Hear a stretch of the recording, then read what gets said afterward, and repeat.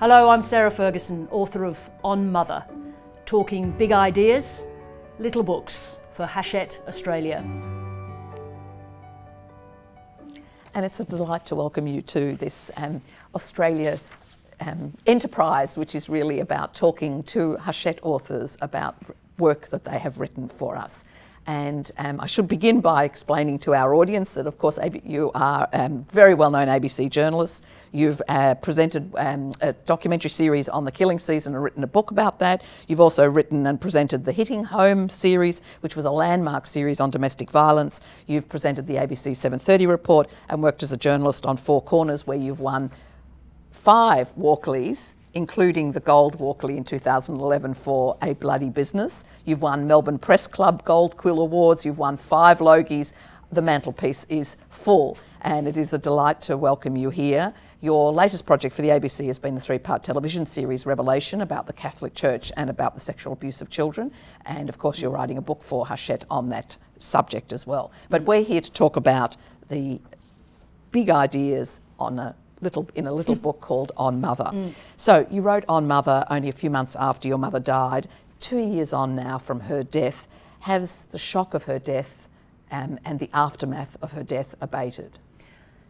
It's abated. Everyone who's been through this experience knows that it changes, it alters. Somebody told me at the time, and I think I put this at the end of the essay, that you actually love your mother more as time goes by, if that were possible, and it's the case for me.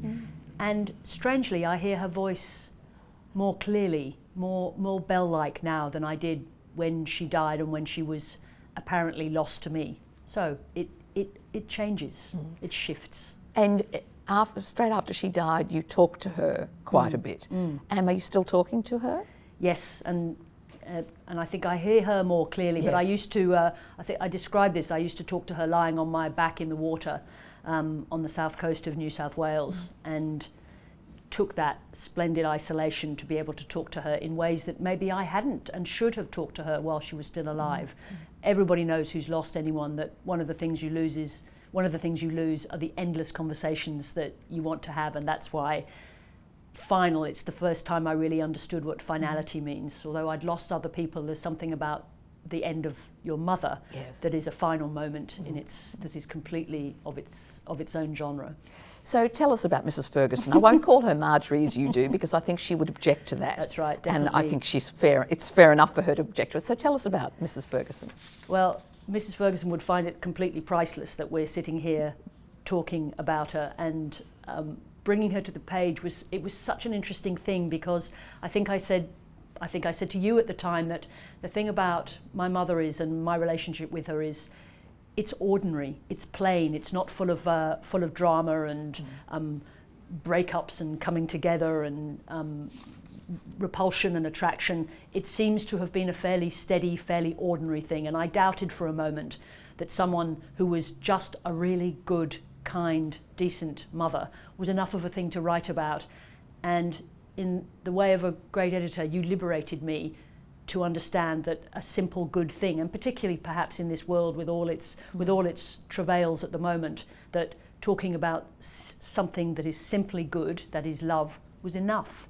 So that's who she was. She was a woman of the English middle class of the post-war period, with all that contained.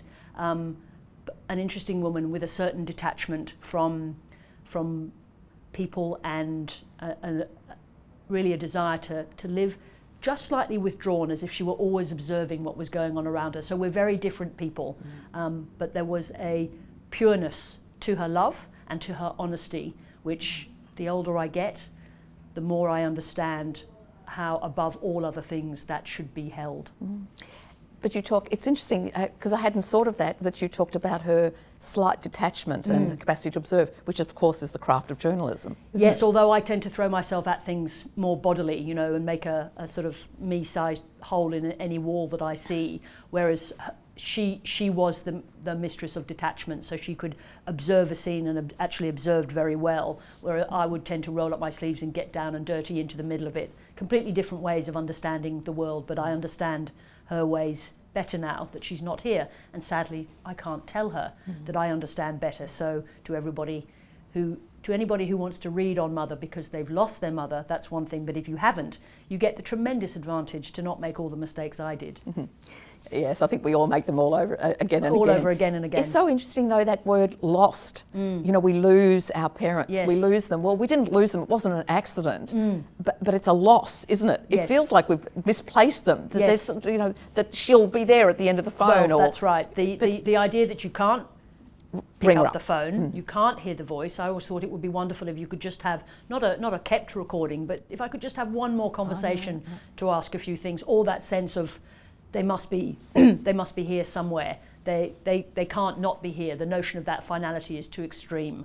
And so you keep searching for them for such a long time because you think they must be there. You talked just before about, you know, why am I writing about something? It's private, and Yes. it's not the journalist's sort of instinct to write about what is private. It's not my instinct. No. Some No, other people like to write Yes, about themselves. so endlessly. I hate to write about myself. Yes, Yeah. you know, you don't put yourself No. in the story, and so that was sort of a challenge. Yes. But then you actually brought your craft, the craft and the métier of the journalist, to understanding how she'd come to die. Yes. And so tell us about the aftermath. There was the trauma of her Yes. dying, of the shock of her death, Yes. and then there's a there's process. there's two things. There is that great moment of human grief that we all will share one way or another. So that was to be able to write about that and think about it and capture it for all time is one of the biggest gifts I've ever been given. But at the same time, there was an inquest into her death, and which I decided with my brother that we would conduct it ourselves and not have lawyers. So I had to switch at a certain moment from being a grieving daughter to in this instance, quite ferocious investigative journalist. And I remember the moment where I received the report from the hospital. I read it. I read the description of her death. The last thing she said is, my hands are clammy and cold, and which spoke immediately to the lack of care that was being given her at that moment. When I first read the hospital report, I thought I'd completely overreached my capacity, that I couldn't possibly do that, and why had I been so foolish as to think that I could do it? In that moment I thought I couldn't do it, and then I put it aside for a night and got up the next morning and became ferocious and didn't stop until it was over. And the outcome of the inquest? It was good in that when it began, the coroner, it was very clear from the opening of the coroner's remarks that she had accepted the hospital's position, which obviously was all about them not being sued subsequently, that they had played no role in her death. It was an accident. Nothing, they had contributed in no way to her death, and the coroner was along that path and made that clear in her opening remarks. So I thought we got off to a very bad start, because I thought this is going to be very hard to turn her around. But at the end, she decided that she would not deliver the verdict that she had planned to, that she would deliver what's called a narrative verdict, where she describes what happened. The advantage of that is, or the benefit, if you like, is that the hospital had to change the way it looked after people like my mother. She had a pulmonary embolism during a fairly standard operation. They had to change the way they look after people. So everybody who loses someone wants it to mean something, not just the great human moment of grief.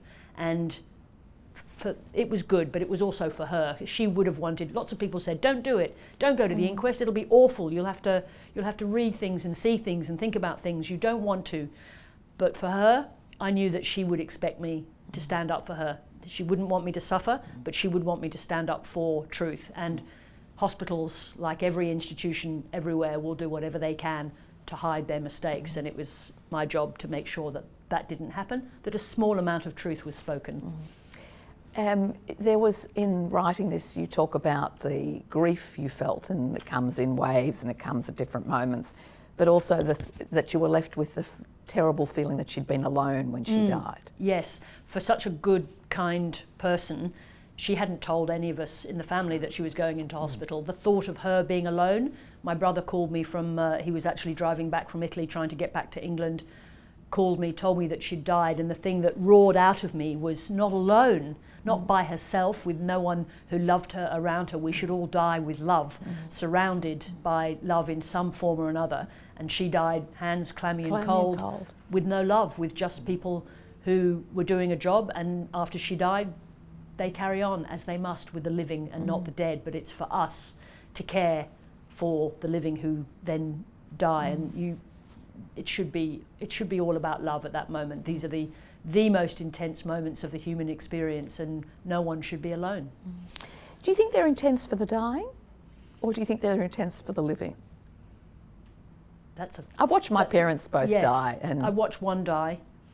Well, it depends. Your father died. Yes, it depends how. It all depends. Yeah, I know. A lot of it depends on medication. Yes, true. That's true. But don't we all, in the same way that everybody beyond a certain point in their life becomes conscious of the finite. So for many years you're not conscious of the finite, the very opposite. Yes. You are immortal, bathed in infinity. That's for our children. Yes. And then there is a point at which we move over to something else. And so I can only imagine that sense of the finite must become more intense. Now, people talk a lot about the moments leading up to death. Yes. It's a fierce battleground indeed of what is supposed to, what's reasonable to happen in those moments. So, but the understanding that you have no time left to do the things you wanted to do, to give more, to learn more, to know more, to do better, I can only imagine that must play on the mind. But these days we die, bathed in morphine, don't we? Most of us, yes, if we're lucky. Yes. And there must be a period before the morphine when you know you're sick. So let's just bring the dying, the moment of dying, bathed in morphine. But if we extend it backwards to there's a moment, the finiteness of our lives, for sure, absolutely. Yes. And before you have to confront your mother's death, you've been in terrible places and reported on heartbreaking tragedies, both particular and individual, and social or community or kind of, Many. It's that difference, isn't it, between the tragedy writ large, and you've seen it and reported on and brought it back to Australian viewers repeatedly in your professional life, and then this small moment which is your own, which is just as significant. Yes, so what do you have to do? You have to free yourself to not compare them, and I had to do that in writing about my mother's death. I had to make exactly that decision, which is to free myself to not make a comparison. I have seen much greater suffering, but everybody's loss of their parents is their own intense moment of sadness, and you don't need to compare that to bigger, wider, greater, more outrageous suffering. It was mine, and it was enough. It was enough that I experienced it. I do love this story that you wrote when you were a teenager. I think on pretty stationery in my mind. I imagine you've added the ponies, perhaps. Ponies, definitely the ponies. Perhaps some flowers. Yes. On teenage girl stationery. I can't have been so daft that I wrote on flowered notepaper. No, but you I wouldn't like have been the that picture. daft. But we love the picture. To Philip Larkins, who you were disturbed that he had such a bleak view of life, which I find hilarious. Fantastic, isn't it? Tell us about what prompted you to write to Philip Larkins. Larkins. So I love poetry. I've always loved poetry, from the Jumblies to now, and my head is full of poetry, and I have lines for every occasion. So it's one of the great sources of joy. I had to learn a lot at school, and then I learned a lot by myself, and it's there forever. So it is the greatest source of joy. I got an English prize, and it was Philip Larkins' collected verse, and I loved it. Verse, I'm sure it wasn't called verse. But because I was a superficial, foolish teenager who hadn't yet understood that life can be terrible, I was shocked by his bleak view of the world. And even though I loved his formulations on love and relationships and so on as a teenager, I wasn't sure about that very bleak view that life is awful. And so I thought the simplest thing to do was to look him up and write him a letter. So I did. But the great thing is that he replied. And so I wrote him a great big long screed about how life is really fine, and it isn't how he described it. And he sent back a sort of, I can picture it, a sort of 1.5 line reply, which referred me to another poem, Life is First Boredom, Then Fear. What generosity! Yes, not known for his generosity, but he had, he was sitting there in Hull as the librarian. He had time and liked to converse. It is but how generous. Nice to know that it is generous of him, absolutely. Correct. And to direct you to another poem, which keeps you reading poetry, which is beautiful in itself, absolutely. isn't it? But I think I'd be quite amused at the thought of some you know, Happy. home counties, happy teenager playing tennis, not understanding my poetry. I think he'd. But it's so beautiful. I'd Well, go for that. he had a bleak view of life. Well, you were Yes. quite right. Yeah. You weren't not Yeah. you were completely I was right.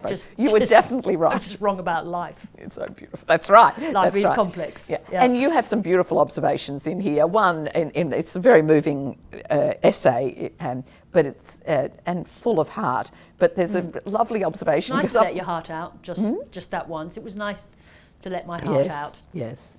But it was, you know, the social etiquette around dying is something I find riveting, hilarious. Yes. But you have a lovely, it's not lovely, it's a very astute observation of a woman who arrived, I think it was an aunt who arrived when your father was dying. Yeah. Your mother was at her dressing table, Yeah. not knowing what to do, but being there with the, you know, sitting there in a, you know, With her things. with her husband as he yes, dies. yes. And this woman comes in and you Yeah. call her the death catcher. Yeah. Tell us a little bit about what's the death catcher? Is it you know, I want some attention, or I'll be more important than anyone else in the moment of... Yes, so I think anybody who's gone through a slow death have seen those people that that want to be there for the moment. You know, it's the starring role. It's like people at funerals. You know, the chief mourner. The chief mourner. Chief mourner. There are people who pick that moment to want to shine, and death does attract very strange behaviour. Yes. And I think anybody who's been through a death knows immediately, recognises those people who get it and those people who don't get it. And the don't get it's usually start off, and this happened in my case, by telling you all about the person they've lost.